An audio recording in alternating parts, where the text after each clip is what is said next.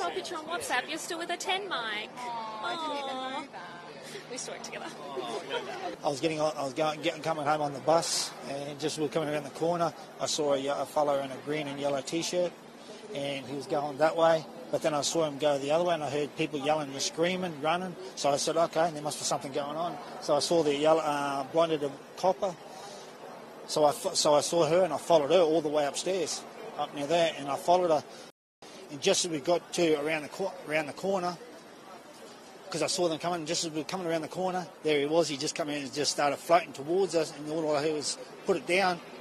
And then she shot him, but we were not. If she didn't shoot him, well, he would have kept going. He was on the rampage. He was on the bloody rampage.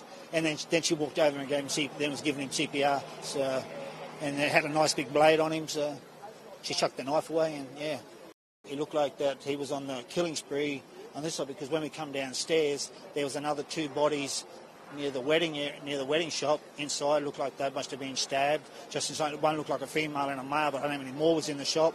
But yeah, I don't know how many more. And I just wish I hope there was no kids involved or anything like that. But yeah, I saw